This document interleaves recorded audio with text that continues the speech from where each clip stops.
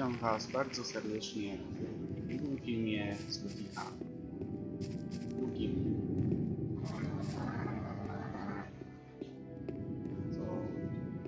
Pierwsze to sobie przemyślałem parę rzeczy i w sumie to możemy jeszcze na trochę pobyć w starym obozie, nie musimy się tak bardzo spieszyć. Bo tam jest w sumie całkiem dużo fajnych rzeczy. To nie jest takie, że to jest najnudniejszy. To znaczy nie mówię, ale tak myślę, ale w sumie to żeby trochę zbić, więc jakby czemu tam nie pobyć jeszcze przez chwilę.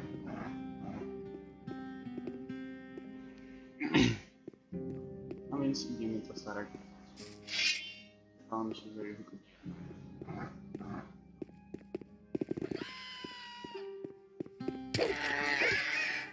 Tego chyba jadę. Już się nie wiem, ale się nie biłem. To jest bil. Bo tutaj się nie respią potwory, tak? Że po prostu potrafię się respią, tylko kiedy zaczynamy nowy dział, o, dopiero się respią, to tylko na przykład nie podam nam tak nie pamiętam ale no tak będzie potwory się, ale nie wszystkie się ale to się nie respią. No więc tak, musimy na pewno znaleźć mecha. Najważniejsze rzeczy, które nam się robi w starym obozie, o której zapomniałem. Od razu wiedziałeś, że nigdy nie skończy. Lepiej skradanie. To się chyba nigdy nie zmieni. Załatwiało się inaczej. O tym mówiłem w poprzednim odcinku, że on czasem tutaj sobie siedzi, znaczy nie wiem. Mi się wydawało, że on tak nie siedział właśnie w ten sposób, ale udowodniłem to, co nie mówiłem. Broniłem swoją tezę. Ciekawe, czy też to jest to wielka słowa.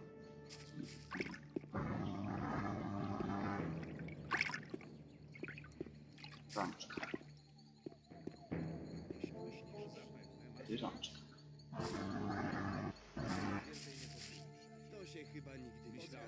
Nie mógłbyś wstawić się za mną u Diego? To zależy. Jeśli udowodnisz, że nauczyłeś się czegoś w złodziejskim fachu, uznam, że będzie z ciebie jakiś pożytek. Jak mam to niby zrobić? Wyucz się którejś ze złodziejskich umiejętności. Naucz się skradać niepostrzeżenie, okradać ludzi albo otwierać zamki. Wtedy będziesz mógł liczyć na mój głos. Chcę zostać cieniem. I co z tego? Szukam kogoś, kto mógłby mnie czegoś nauczyć. To dlaczego przyszedłeś do mnie? Przysłał mnie Diego. Trzeba było mówić tak od razu. Jeśli chcesz dołączyć do naszego obozu, powinieneś być dobrym wojownikiem albo zręcznym złodziejem. Wpływowi ludzie z obozu będą mieli dla ciebie różne zlecenia, podczas wykonywania których lepiej nie dać się złapać. Dlatego na początek proponowałbym ci szkolenie się w fachu złodziejskim. Zupełnym przypadkiem tak się składa, że jestem najlepszym złodziejem w całym starym obozie. Czego możesz mnie nauczyć? To zależy od tego, co chciałbyś wiedzieć. Myślę, bez żadnej fałszywej skromności, że jestem jednym z najlepszych złodziei zrzuconych do tej przeklętej kolonii. Ale jeśli chodzi o skradanie się, powinieneś porozmawiać z kawalornem.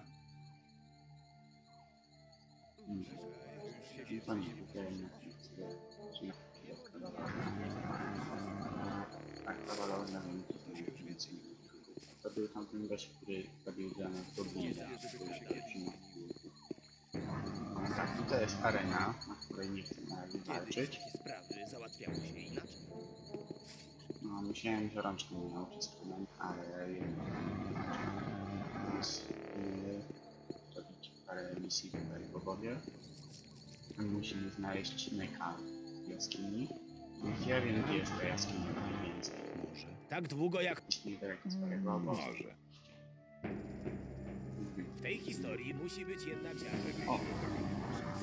Oczywiście. to chyba oznacza, że można piec jedzenie. Jeśli myślisz, że... Tak.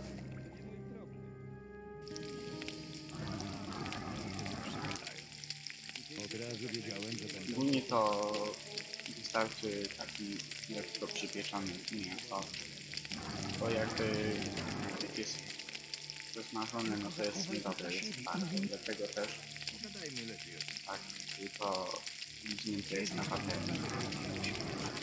Nie wiem, czy to nie jest czy to jest... A, dobra. Mam już dość tej historii. Musi To być jest jednak ziarno. jednych z 5 minut. No to możemy nie przepraszam wszystkich godzikowych głosów z Gothica 1, ale dawno nie grałem, więc nie pamiętam jeszcze wszystkiego. Nie pamiętam wszystkiego po prostu. Gdzie teraz musimy pójść i chciałem zobaczyć, czy wspomnieć o gadać dalej. O, nie. Cześć, jestem tu nowy. Czego chcesz? Chciałbym zostać jednym z was. Chcę zostać członkiem obozu. Szukasz ludzi, którzy cię poprą, co? Jeśli chcesz, żebym zarekomendował cię u Diego, musisz coś dla mnie zrobić. Co mam dla ciebie zrobić? Chcę jedną z broni, którą ma na składzie Fisk. To jeden z handlarzy na targowisku. Ale on nie chce mi jej sprzedać. To pewien szczególnie pięknie zdobiony miecz. Dam ci 100 bryłek rudy, za które kupisz dla mnie ten miecz. Tylko nie mów mu, że ja cię przysłałem.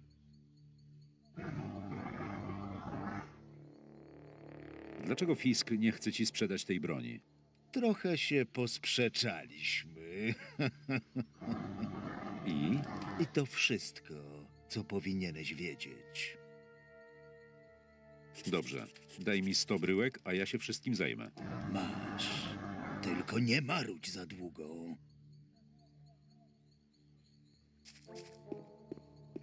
Przyniosę mu ten miecz, bo to się dostaje oczywiście extra. No powiedzmy to nie wiem do którego obozu dołączy. Witaj! Jestem Fisk. Handluję najróżniejszym towarem. Gdybyś kiedyś czegoś potrzebował, zgłoś się do mnie. Chciałbym kupić miecz, ale nie taki zwykły. Chciałbym coś bogato zdobionego. Mam tu coś w sam raz dla ciebie. Cień, który miał to odebrać, więcej się tu nie pokaże. Kosztuje jedyne 110 bryłek rudy. Zainteresowany? Może innym razem. Teraz musimy iść po dodatkowe 10 pudełek ludzi. Znaczy nie wiem, nie pamiętam czy on na nie raczej, ale wiem, że... Fisk żąda teraz 110 bryłek rudy za ten miecz. I pewnie mam ci teraz dać dodatkowe 10 bryłek. Myślałem, że zależy ci na tym mieczu. Masz. Tylko się pośpiesz.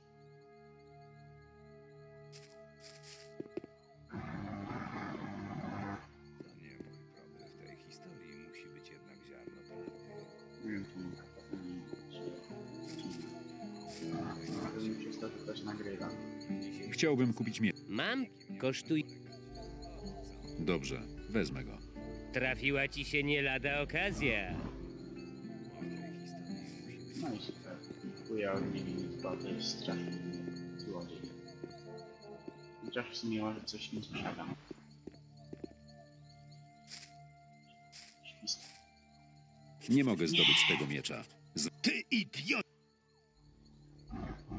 O nie, ale co jestem dobrze, że nie zapisałem. Dobra, spokojnie. Zaraz tutaj wszystko.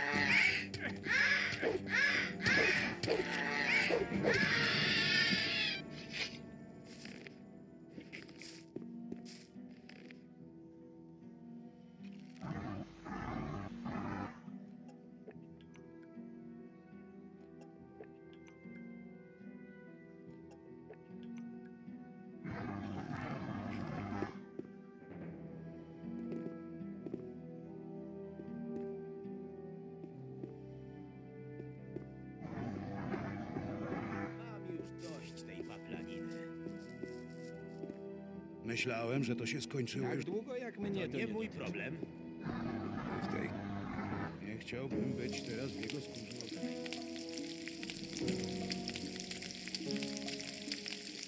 Od razu wiedziałem.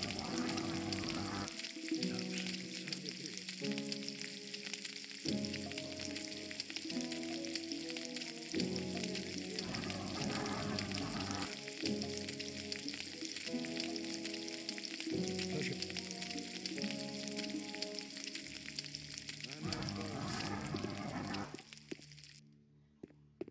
Może.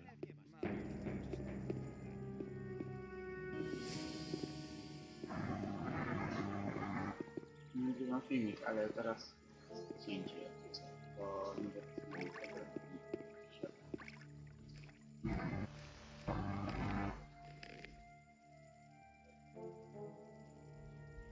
Trzynasta 32. Cześć.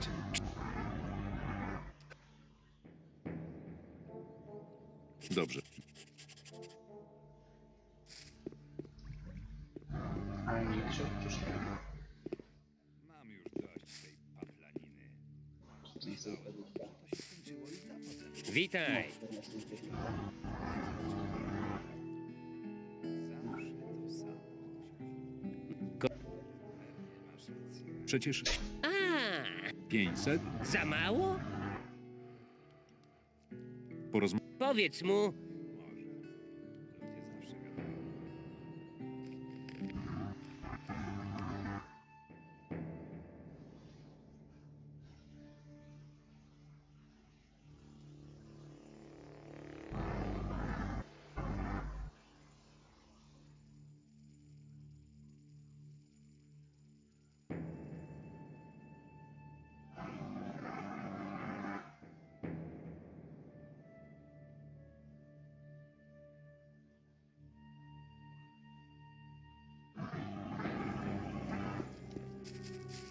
Cześć. Ja- Dobrze. Ma.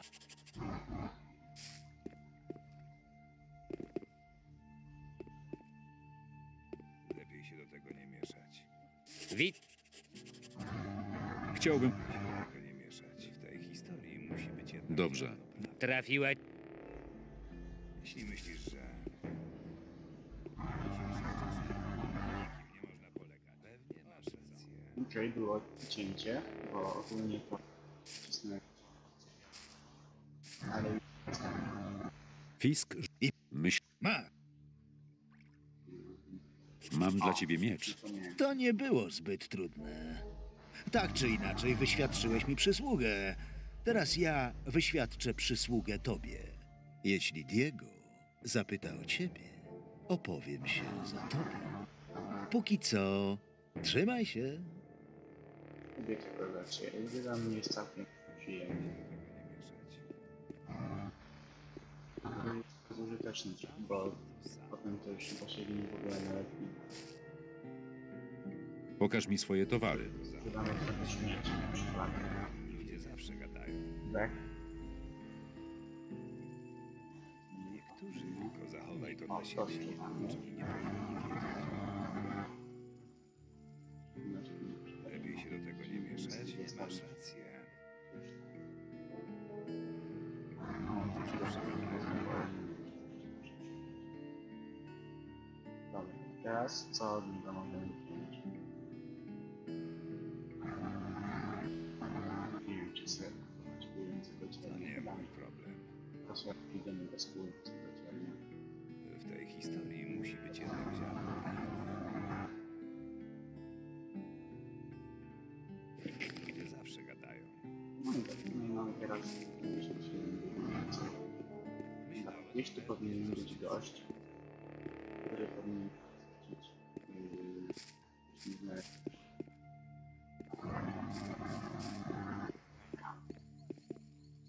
No nie jest. Cześć, jestem tu nowy.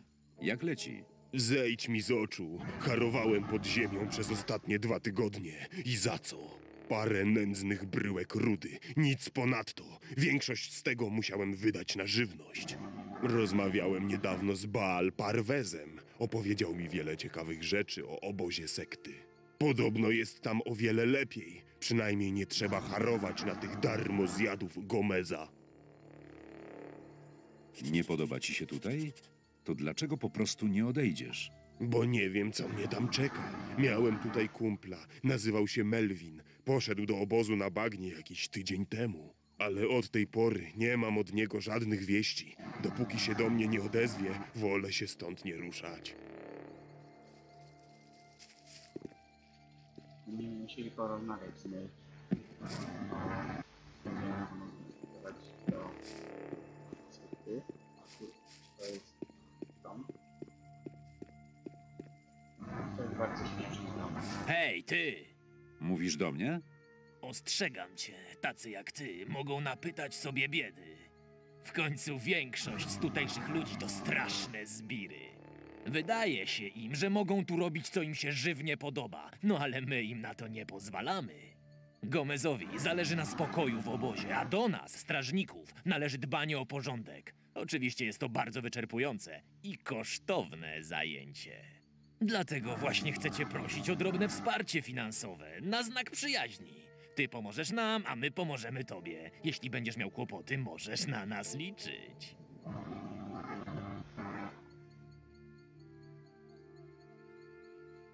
To znaczy, że mam ci zapłacić za ochronę? Dzięki, ale nie. Sam sobie dam radę. Jak sobie chcesz, chłopcze, ale wkrótce pożałujesz, że odrzuciłeś tę przyjacielską propozycję. Do zobaczenia. Trzymaj się, kolego. Zobaczysz, jeszcze kiedyś cię pobije i będzie najbardziej brutalne zabójstwo w całym świecie. Co słychać? Jesteś tu nowy, co? Zapamiętaj sobie, żeby nigdy nie włazić w drogę strażnikom. I jak zażądają od ciebie pieniędzy, zapłać. Inaczej ściągniesz sobie na głowę połowę obozu.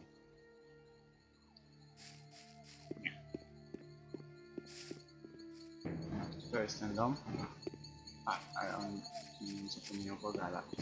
Ile razy mam wam powtarzać, sukinsyny, żebyście nie przebiegali przez moją chatę? Co cię ugryzło? Zostaw mnie w spokoju! Mam was wszystkich serdecznie dość! Wszystko zaczęło się, gdy zbudowałem sobie tę chatę! Wszyscy mówili, nie buduj chaty tak blisko rowu!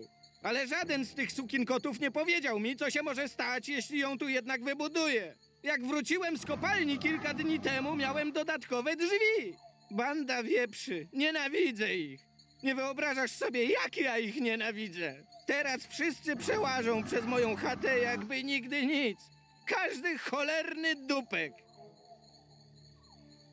No, tylko, że jesteśmy uczynnymi ludźmi, będziemy akurat szkodzić będzie tak.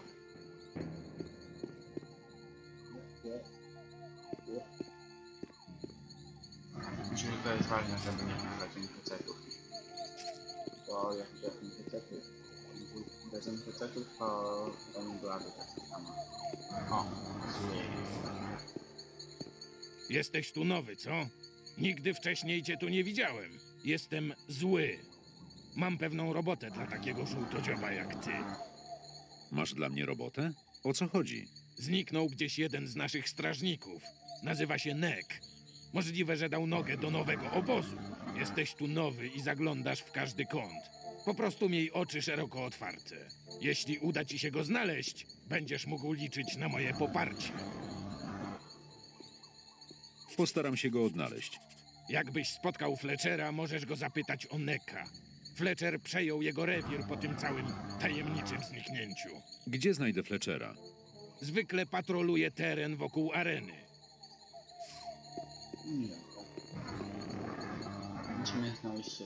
A mogę wam powiedzieć swoje, ale raczej nie. Myślę, że to... Kiedyś takie... To się chyba nigdy nie zmieni. W tej historii musi być jednak ziarno prawdy. Ale idziemy do areny. No niestety, szczególnie w tym momencie, chociaż w sumie, jak na nas poziom, to jesteśmy całkowitymi... To nie mój problem.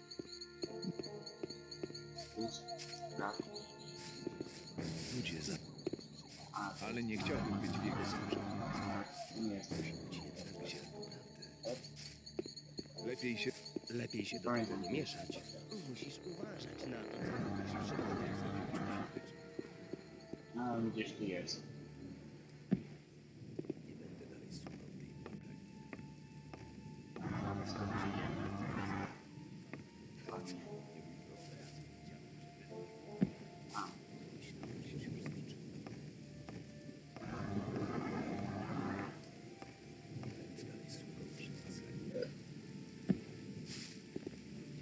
I co chyba kliknę?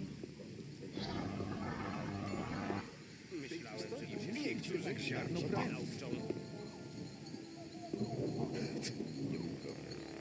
To nie gadajmy lepiej.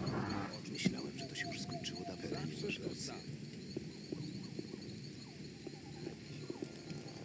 Nie chciałbym być teraz w jego... Nie chciałbym teraz być u siostrze. Pogadajmy lepiej. A, czyli nie. Lepiej się do tego nie mieszać. Ludzie zawsze... Hej, ty! Jeśli chcesz się pozbyć swoich pieniędzy za ochronę, wybrałeś zły dzień. Tak? A dlaczego? Bo mnie tu nie ma. To jakim cudem z tobą rozmawiam? Nek gdzieś zniknął. Zwykle to on patroluje ten rejon. A dopóki nie raczy się tutaj zjawić, to rozkazał mi mieć oko na wszystko. Wiesz, gdzie się podziewa Nek? Nie, i raczej się tego nie dowiem. Jeśli komuś coś o tym wiadomo, to pewnie tutejszym kopaczom. Ale oni nie rozmawiają ze strażnikami. A zwłaszcza ze mną, bo wiedzą, że brzydzę się ich robotą. Założę się, że podśmiewają się ze mnie za moimi plecami. Był czas, kiedy takie sprawy załatwiano inaczej. Ale dlaczego nie zbierasz pieniędzy za ochronę? Nek zebrał już, co było do zebrania. Więcej z nich nie wycisnę.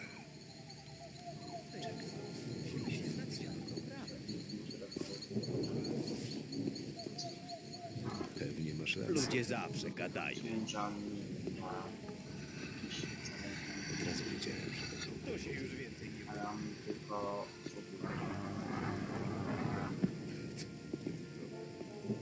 Po prostu szukać na Myślałem, że to się... on jakiś tam jest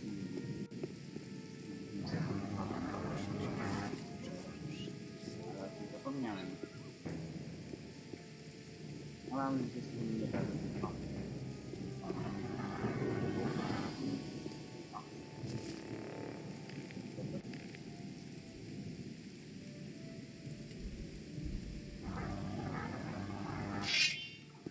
To jest najtrudniejsza walka, jaką przyjdzie nam stworzyć jak na razie.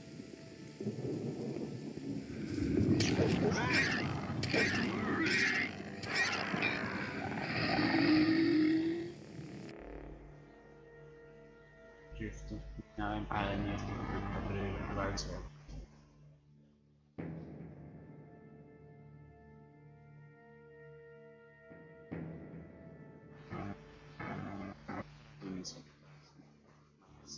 Dzień, będzie jego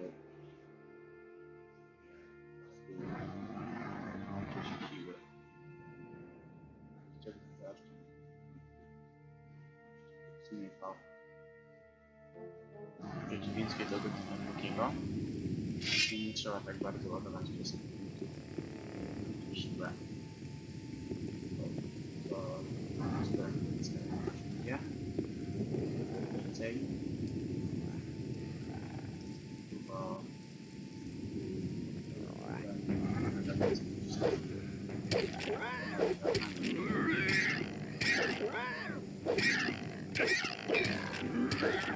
nie wiem, co to miało znaczyć, ale on poszedł trochę.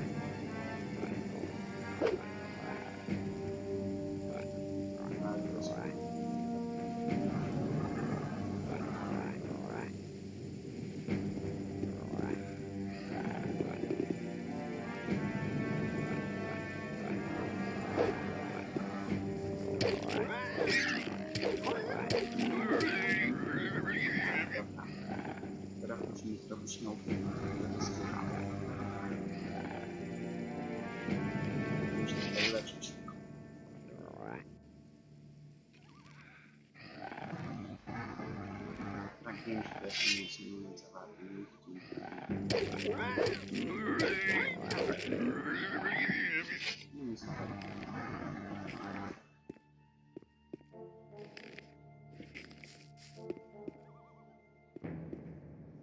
Nie było aż takiego.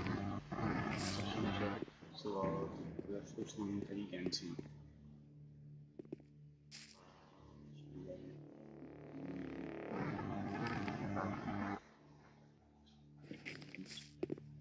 Pierwszy był.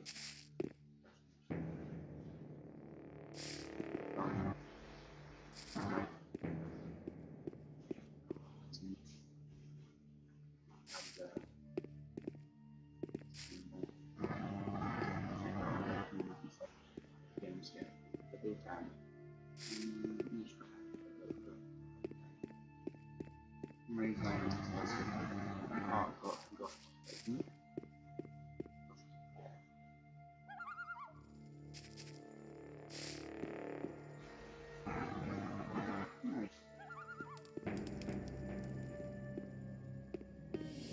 Hej, ty! Chyba cię tu wcześniej nie widziałem. Nic dziwnego. Dopiero co tutaj trafiłem. To lepiej uważaj. Poza murami jest bardzo niebezpiecznie. Tylko w obozie możesz spać spokojnie. Zwłaszcza czy coś takiego. Nie powinieneś wierzyć we wszystko. Może, ale kogo to obchodzi? Ogólnie to chodzi o to, że wtedy wszyscy ze starego obozu się ciebie wściekają i chcą cię wkurzyć, ale wtedy jesteś na tyle silny, że nie pokonać 8 ale a zapomniałem, że to jest drewniana. Przyzwyczajcie się do tego, że jak wchodzisz do drewnianego, nie możesz wejść do drewnianego. O, ktoś tam bije.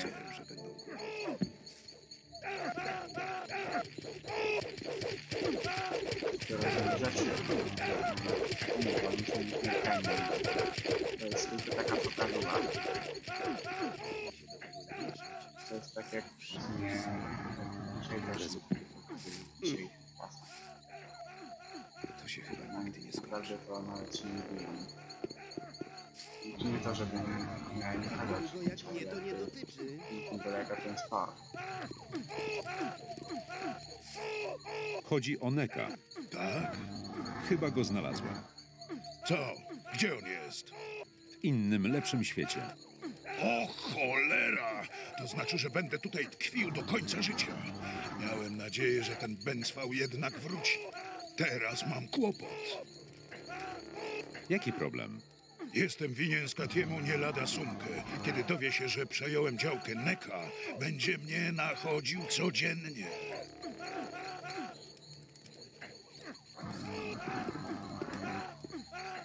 No i super, myślałem, że innym powiedz coś takiego.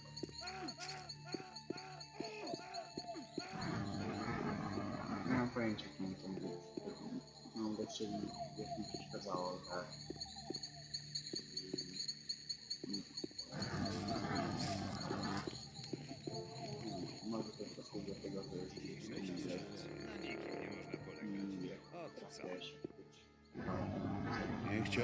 być teraz w jego skórze.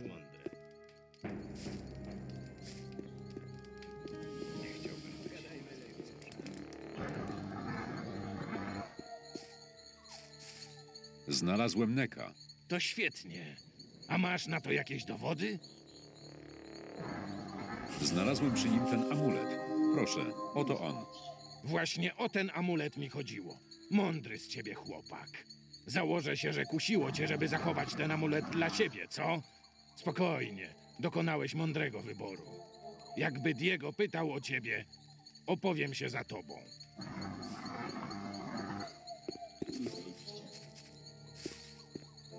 Ktoś jeszcze nam dawał zlecenie. Ale to chyba było słabe zlecenie. Było zlecenie, które ja osobiście wykonałem w 6 rozdziale chyba.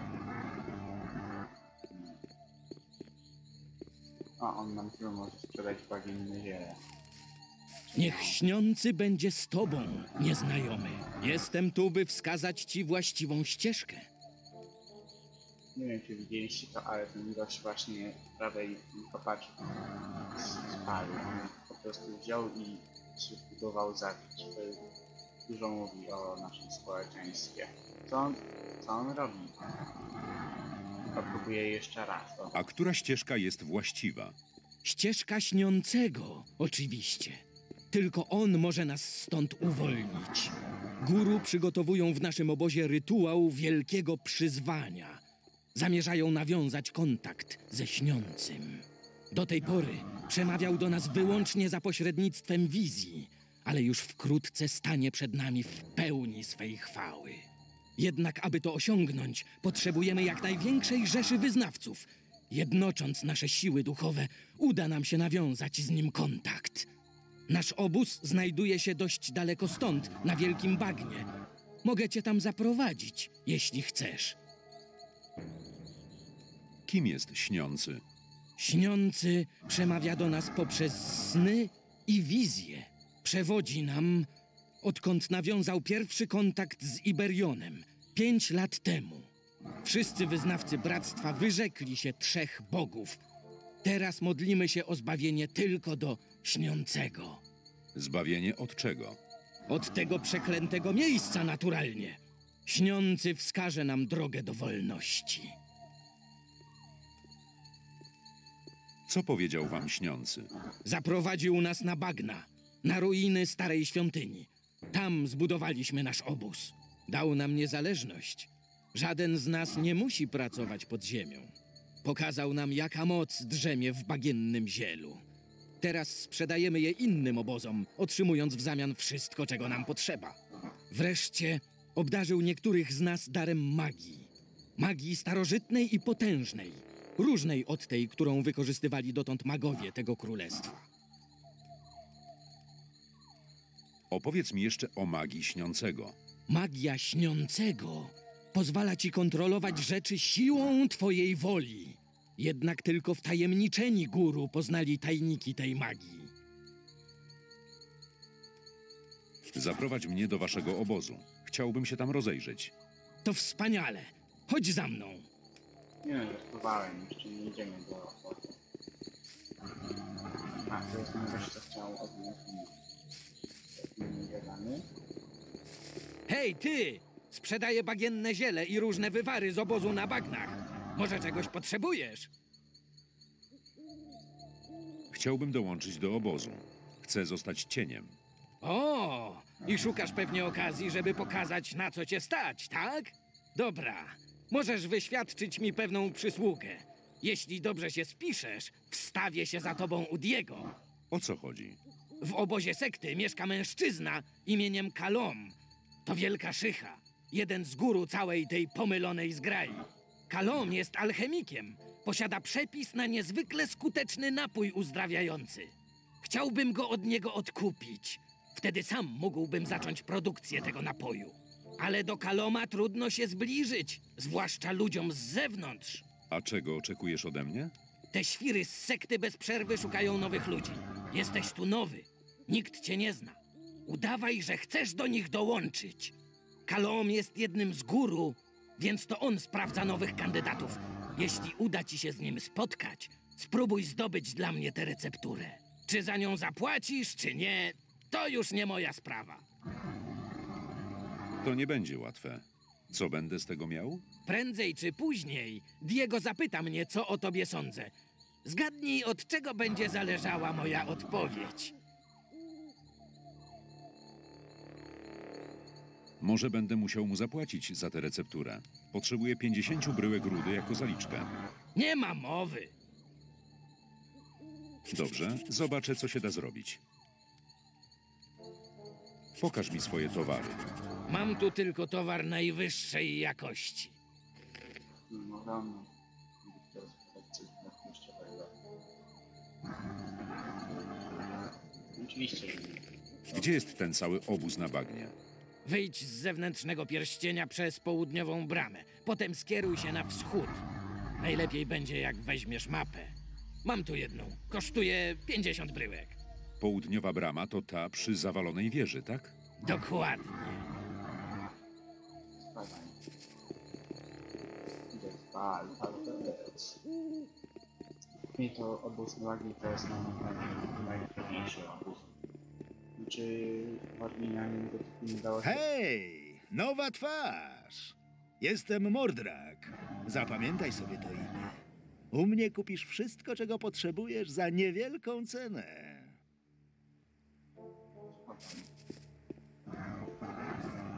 Bo się tam było nauczyć tego czy tam pustego kręgu magii. Ale moim zdaniem tam jest najlepiej.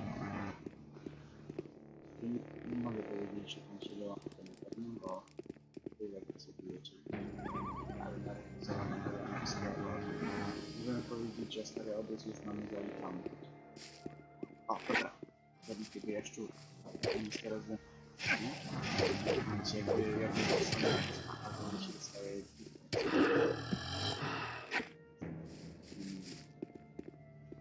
sytuacja przyjmuje coś. Czyli postawiam sobie uwagę do jaszczurów. Nie jest to... No i śmiech.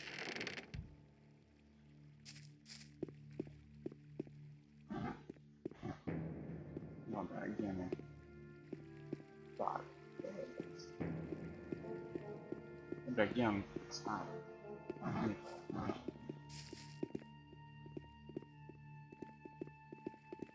Przeprowadzę trochę wilków, bo jakby czemu nie. Nie wiem, czy on to uważy, ale... Dobrze. Bijcie się.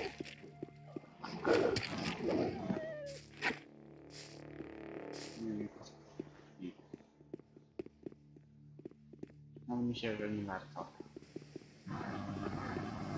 Bo jakby... W przeciwieństwie do drugiego tutaj nie potrzeba mieć między... pełną... takiej... misję. I tutaj ludzie nie patrzą na to, ile mają pieniędzy. Po prostu myślą sobie, a co tam, dam mu pieniądze. Nie.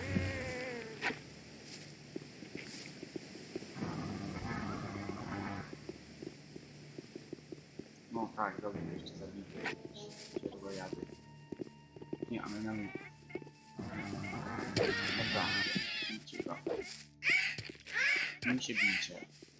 Nim się bijcie. Dobrze. No i... Zbudź się!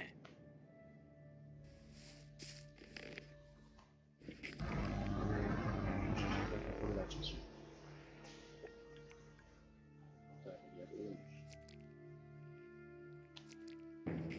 Widzieliście to? Ja widziałem. Tutaj są czarne gobliny. Czy sami się je do niego przyprowadzać? To nie. To ja szczur...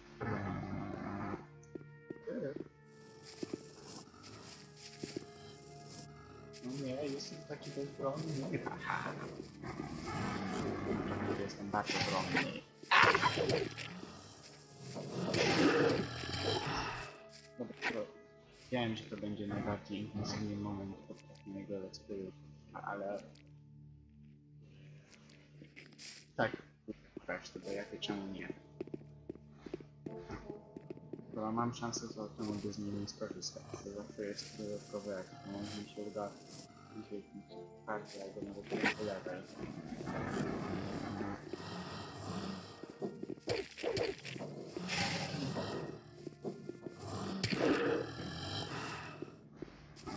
O, dobrze, jeszcze tam do niego.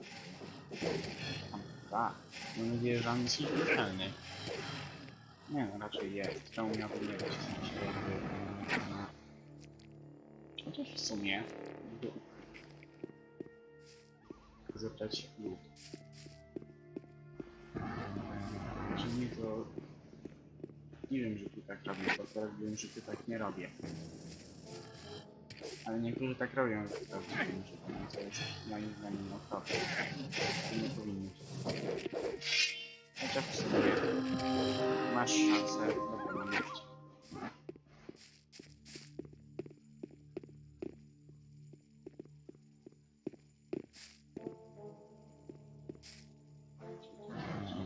Mam 30 punktów piękności, więc wystarczy się nauczyć siły, zadania i akrobatyki, ale akrobatyki się dopiero w nowym poziomie nauczyć.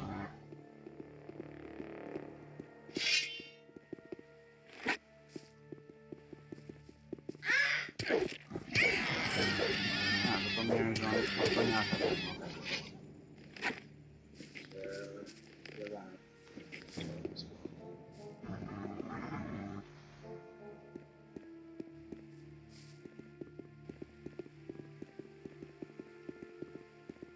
Nie chcę mi się za bardzo kombinować z tym porów do niego, ale jak jest jakiś podrzut, którego mogę przez przypadek zahaczyć, no to czemu by nie, jakby nie widzę powodu, żeby tego nie robić. Mogliśmy pójść do rączki, co nie pójść na oprócz złotwisty. Ale już.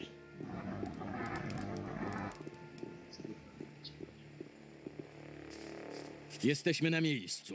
Tam leży obóz Bractwa Śniącego. Przejdź przez bramę i porozmawiaj z moimi braćmi. Gwarantuję ci, że nie przyszedłeś tu na próżno. Zapytaj o Korkaloma. To on opiekuje się nowicjuszami. Ja wrócę teraz do starego obozu. Wielu niewiernych potrzebuje wciąż pomocy w odnalezieniu właściwej ścieżki. Powodzenia. No to jak tak się dzieje, to znaczy, że sprawdzę, ile już to nagranie, albo czy to dobrze nagrywa. Jeśli myślisz, że... Witaj, nieznajomy. Stąpasz po świętej ziemi. Jesteś w obozie Bractwa Śniącego. Co cię tu sprowadza? Jeśli myślisz, że... Słyszałem, że szukacie nowych członków. Chciałbym do was dołączyć. Zatem bądź pozdrowiony. Bractwo Śniącego chętnie wita wszystkich, którzy wyrzekli się drogi zła i chcą żyć wedle nauk Śniącego. Jeśli naprawdę chcesz zostać jednym z nas, spróbuj zwrócić na siebie uwagę Balnamiba. Znajdziesz go na placu, tuż za bramą. Ale nie wolno ci odezwać się do niego. Zaczekaj, aż on zwróci się do ciebie. Tylko zachowaj to dla siebie. Inni nie powinni wiedzieć. Okej, myślę, że to mniej więcej już skończymy. Więc To nie było zbyt... przyzwyczaić do tego, że następny odcinek będzie w obozie na bagnie i ja nie będę się stąd ruszał. W tej historii musi być jedna